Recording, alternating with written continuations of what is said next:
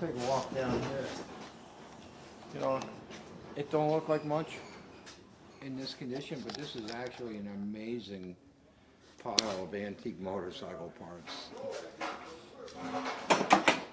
For the right run, to be digging through that pile and looking for some special thing they need. And this was actually, you know, like a warehouse. There were a lot of people working here, and these parts in bins were all done by part number, and they were pulling this stuff out of here and, you know, packaging it and shipping it. It was an ongoing business, very successful business, until he built the new building and moved everything over there. And this is just, what's left here was just the stuff that didn't fit in anymore.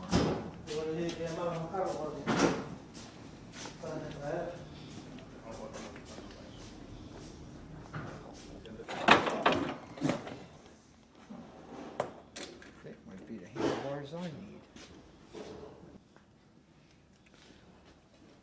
You take like a frame like this, I can tell you this is like, you know, 1913, 1915 Indian. They were very innovative. They had actually had a swing arm back then. We can see that it sat out in the elements and the metal is almost all gone. It's disintegrated. It still was cool stuff. This Cleveland motorcycle, we're going to get running. We'll have it at the museum next summer running.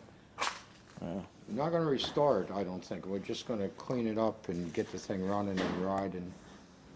It's in really good condition. Well, it was parked, but it looks like it was parked as a running motorcycle.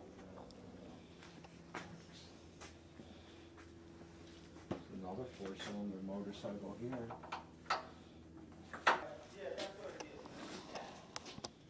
I don't even know what that is, if that's an Ace, but it's a Henderson. It's got their buddy seat on the back.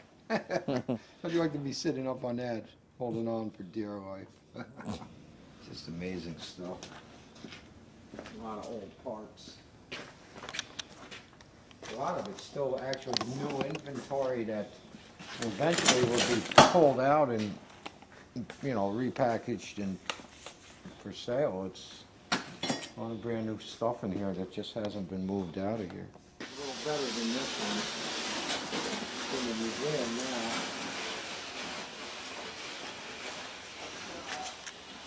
This place, you know, the guys like that Pickers show, those guys would go absolutely bananas to get in a place like this. I don't think it'll ever happen. It's a Harley VL there. It would be like 1934, I think, with that fender and taillight. It's a beautiful machine. I'm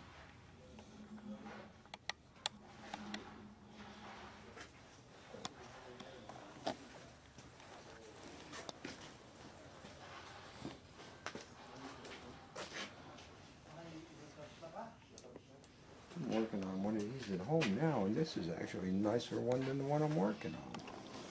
It's an Indian Power Plus, or it might be a Standard or a Chief, I don't know. They all look pretty much the same to me. But that's early too. That's like, well, pre-1920 with those fenders.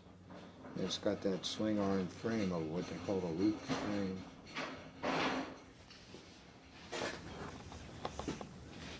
It's Harley Davidson, this one.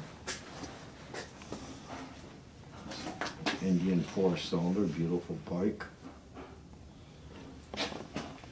This is an Indian four-cylinder too. This one label is 35, this is a 30.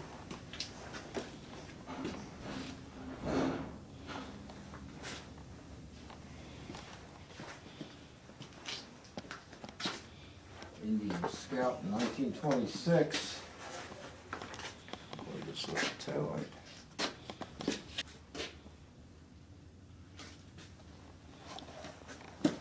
Nice little four-cylinder there.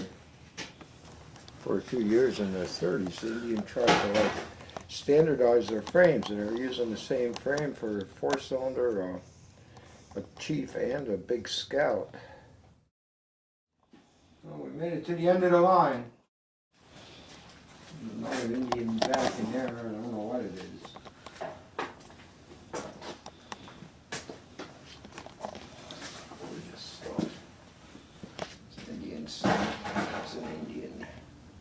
1937.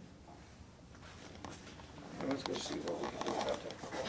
Yeah, that's rigged.